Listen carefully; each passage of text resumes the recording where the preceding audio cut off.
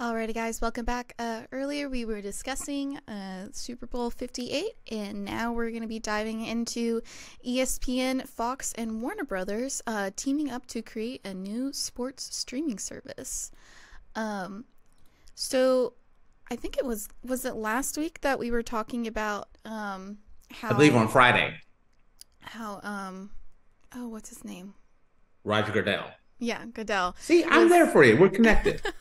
How Roger Goodell was basically saying, like, no, we're not going to exclusively stream the Super Bowl. We're going to put it on broadcast television as well. And now it seems like that may change.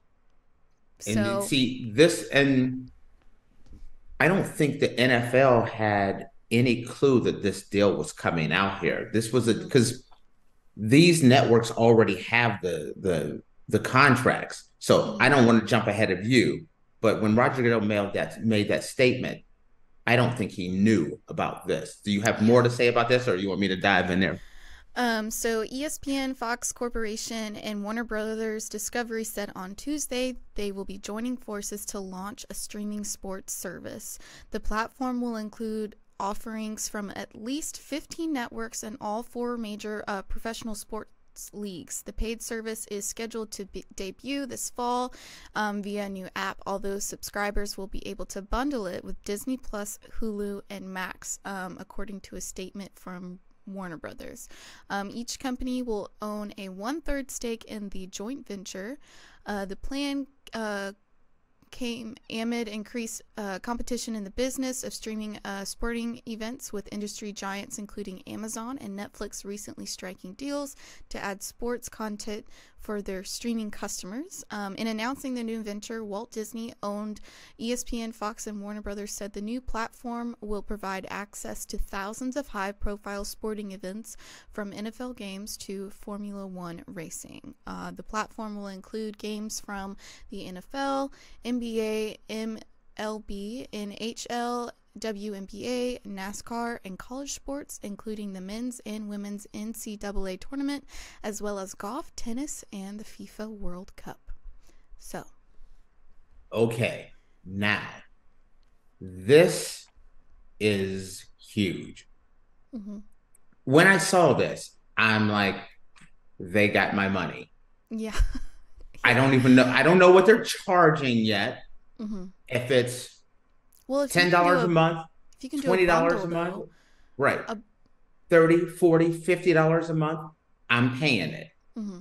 It's the truth. I'm going to pay it.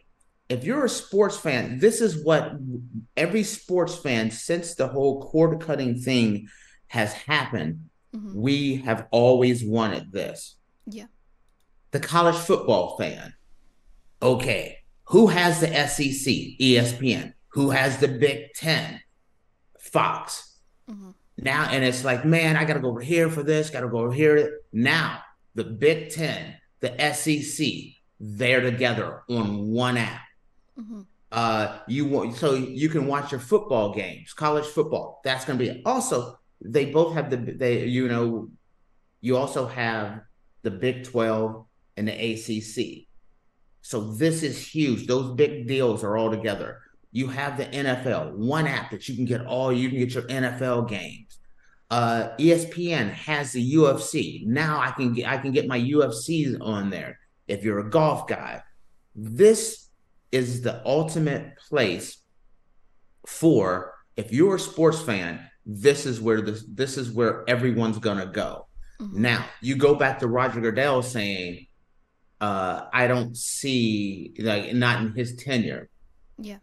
There's going to be some hustling backwards here, because it's just a matter of time before this app, which has the major sports power brokers all on one app, saying, okay, now you could put the Super Bowl on this app. You could put the Super Bowl on this app and everyone would be happy. This is like the perfect situation. I thought it was quite ingenious what they've done. They just divided it up evenly. Now, everyone still has their contracts. All these contracts are still different. The Big Ten is on Fox. The the SEC is on ESPN, using those two as an example, because those are the big monsters in college football. Mm-hmm. But they still have their contracts, but they'll still be able to run their commercials and run their shows and everything just like they did, except for they'll be on their regular programs, but they will also be on the app. They'll get the commercial revenue. They'll still be getting their extra revenue plus an extra scoop of ice cream, a little extra sprinkles on top, because they'll get the app money, the ad money. They'll get it all, but still work together. It's kind of like they just all came together. And with this cable television, this is the death of cable television. Yeah. Because cable television is only surviving off of news and sports. This program here makes it. Why do you need cable television ever again? And with sports already coming into the streaming service, the news side of things is looking into doing things on apps as well now, instead of doing cable TV. No, cable.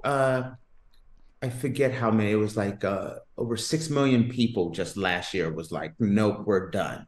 Mm-hmm. That like every year it's 5-10 million people are like, nope, I don't need cable anymore. Yeah. But the number one reason why when you look at reasons, either you're older and this is the way it's always been done and this is what you're used to. Mm-hmm. But I watch a number of different sports outlets, and I was watching YouTube and watching a number of them sports outlets. And a lot of these guys were saying the same thing.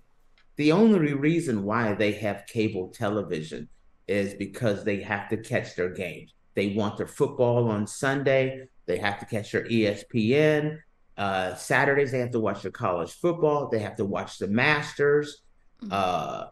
And everything, and it's like, now, no, I don't. If you're a sports bar, you have to have a cable bill. You have to have these cable bills, which, you have 200 channels. If you're a sports bar, you don't give a crap about those channels. You don't care that the Gilmore Girls are on USA Network. You want to get your ESPN and you want to get your sports. Now, if you have a sports bar, you just got to have the app. We have the app. We have all the sports we need. Mm-hmm. You want to come here and you want to watch the UFC? Great. You want to watch college football? Great. You want to watch the NFL, Major League Baseball? We have it. Hey, you want to watch Formula One? We have it now on one app. Yeah. Cancel it. That is the absolute last dagger in the cable network's heart right there. They're done. Yeah. I definitely saw this coming. But after Goodell's statement, I thought it would be at least, like a couple more years before it happened. And then right after he did his whole press conference, this comes out.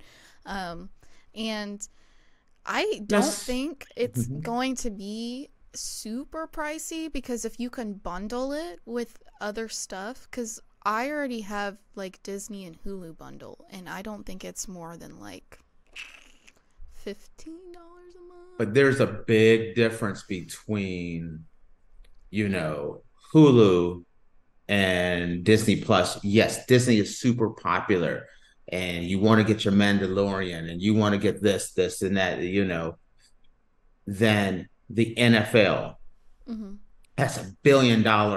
That's that's multi-billion-dollar contracts a year. The SEC, that's a $1 billion plus deal on ESPN. The Big Ten, that's a multi-billion-dollar contract there. These are massive contracts that they have to get these programs, but you're going to put it all in one. I'm going to say between 25 and 50. Yeah, I don't think it would be more than 25, because if they're going to keep ads on the app as well, that's paying for part of it. So, because that's why like Hulu is still on the cheaper side, because you can have Hulu with ads and it's cheaper without ads. So if they're keeping ads on it, I don't see it being more than $25, but they may offer a thing where you can do it without ads. I don't know if that would be possible, but if they offer it without ads, I feel like it would be like $30 to $40. See, I'm looking at the 25 to 50, and I'm gonna pay it. You know, I am too. Do you know how hard of a time I have trying to find Georgia football games every time I want to watch them when I'm at home? Like, I have to. The SEC network's part of it. The Big Ten network's going to be a part of it. You know, every SEC game is going to be on there. When you think about the fact that they'll have the Big Ten, the ACC, the Big 12, and the SEC, there's not a Georgia game you're going to miss. There's not an Alabama game, an Ohio State, a Michigan game that will be missed on this app. It's just a win for for everyone involved. Yeah, I agree. I wonder when this will be coming out, though. I don't think they haven't announced when. Yeah. They just kind of said a ballpark. It'll be coming this spring, summer. Guaranteed it will be sometime this summer. They're not going to miss college football. Yeah. They're not going to miss the NFL. Do you know how many people are going to sign up once the college football season starts? Then the NFL season starts. Like we were talking about the streaming for that Kansas City playoff game that was on Peacock. 22 million people watched it on Peacock. Yeah. This NFL kickoff, if 22 million people signed up on Peacock to watch one game, what are they going to do when everything is there? Yeah. I wonder, I feel like if they could get it done before March Madness, they can make a lot of money. Oh, shoot. I forgot about that. Yeah. Yes. You know, March Madness is huge. March Madness, so I'm wondering. And with them announcing it, yeah. March Madness is in a couple of weeks. Yeah. That may be too fast. I don't see that. That would be, and you cannot half launch this thing. You cannot rush this. It would be worth it to skip March Madness and the start of Major League Baseball, which starts in a few weeks as well. Spring training starts, because you want to make sure you have college football and the NFL. Because, you know, let's say you do March Madness, you rush it out, and there's glitches and there's all of this problem. You have all these people canceling. The reputation comes out bad. That's a disaster. They're going to want it perfect for the NFL. Well, I guess we'll see. And I tell you what, if it's here before college football starts, I will be paying however much a month for it. You know what I don't like about you, Faith? Here's something I don't like about you. I'm gonna give something I don't like. You're gonna make me watch way more Georgia games than I really need to. I sure am. Because you're my girl, I'm gonna want to talk to you about Georgia. And Georgia is stacked this year. Go Dogs. And so I'm gonna be, I'm always watch my Miami Hurricanes and my Michigan Wolverines. I'm always gonna watch those guys. Since Deion's in Colorado, I'm gonna watch every Colorado game. Georgia, Georgia or Ohio State. I'm gonna be watching a lot of those games as well. We're gonna cover a lot of college football this year. That'll be my favorite part. I love college football. I know you do. All right, guys. Well, we're gonna take a quick break, and when we come back, we're gonna dive into our oddities of the day.